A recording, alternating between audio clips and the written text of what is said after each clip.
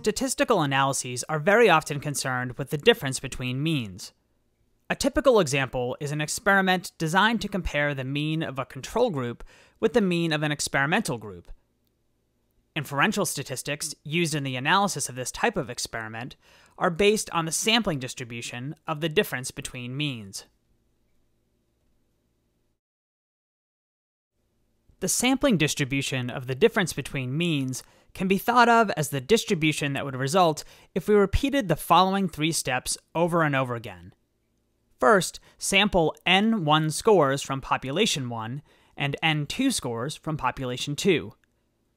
Second, compute the means of the two samples, M1 and M2.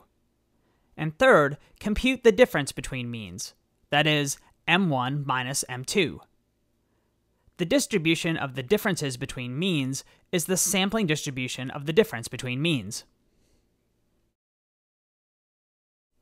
As you might expect, the mean of the sampling distribution of the difference between means is the difference between population means. The symbol mu with the subscript M1 minus M2 represents the mean of the sampling distribution of the difference between means. The right side of the equation, mu1 minus mu2, represents the difference between population means. For example, say that the mean test score of all 12-year-olds in a population were 34, and the mean test score of all 10-year-olds were 25. If numerous samples were taken from each age group and the mean difference computed each time, the mean of these differences between sample means would be 34 minus 25, which equals 9. From the variance sum law, we know that the variance of the sampling distribution of the difference between means is equal to the variance of the sampling distribution of the mean for population 1 plus the variance of the sampling distribution of the mean for population 2. Recall that the formula for the variance of the sampling distribution of the mean is the variance divided by the sample size. Since we have two populations and two samples, we need to distinguish between the two variances and sample sizes. We do this using the subscripts 1 and 2. Using this convention, we can write the formula for the variance of the sampling distribution of the difference between means as shown in the lowest formula. Recall that the standard deviation is the square root of the variance. We therefore can compute the standard deviation of the sampling distribution of the difference between means by taking the square root. Remember, the standard deviation of a sampling distribution is called a standard error. Now let's look at an application of this formula. Assume there are two species of green beings on Mars. The mean height of species 1 is 32, while the mean height of species 2 is 22. The variances of the heights of the two species are 60 and 70 respectively, and the heights of both species are normally distributed. You randomly sample 10 members of species 1 and 14 members of species 2. What is the probability that the mean of the 10 members of species 1 will exceed the mean of the 14 members of species 2 by 5 or more? Without doing any calculations, you probably know that the probability is pretty high, since the difference in population means is 10. But what exactly is the probability? First, let's determine the sampling distribution of the difference between means. The first formula shows that the mean is 10. The second formula shows that the standard error is 3.317. Here is the sampling distribution of the difference between the means. Notice that it is normally distributed with a mean of 10 and a standard deviation of 3.317.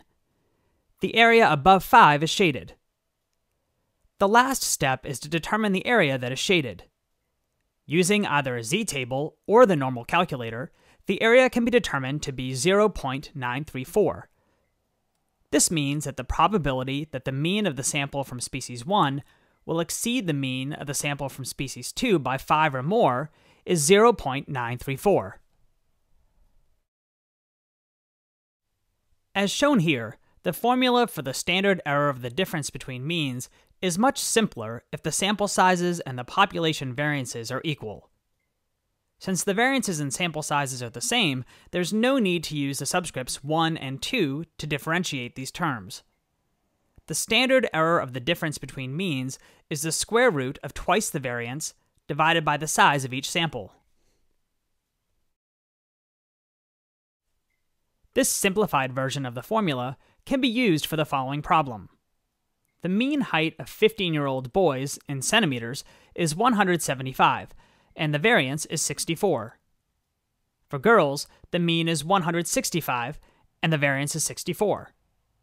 If 8 boys and 8 girls were sampled, what is the probability that the mean height of the sample of girls would be higher than the mean height of the sample of boys? In other words, what is the probability that the mean height of girls minus the mean height of boys is greater than 0? As before, the problem can be solved in terms of the sampling distribution of the difference between means, girls minus boys. The mean of the sampling distribution is 165 minus 175, which equals -10. The standard deviation of the distribution is 4, as shown. Here is a graph of the sampling distribution of the difference between the means. From this graph, we see that it is unlikely that the mean height for girls would be higher than the mean height for boys. Specifically, a difference between means of 0 is 2.5 standard deviations above the mean of -10. The probability of a score 2.5 or more standard deviations above the mean is 0.0062. It is therefore unlikely, but not inconceivable, that the girls' mean would be higher than the boys' mean.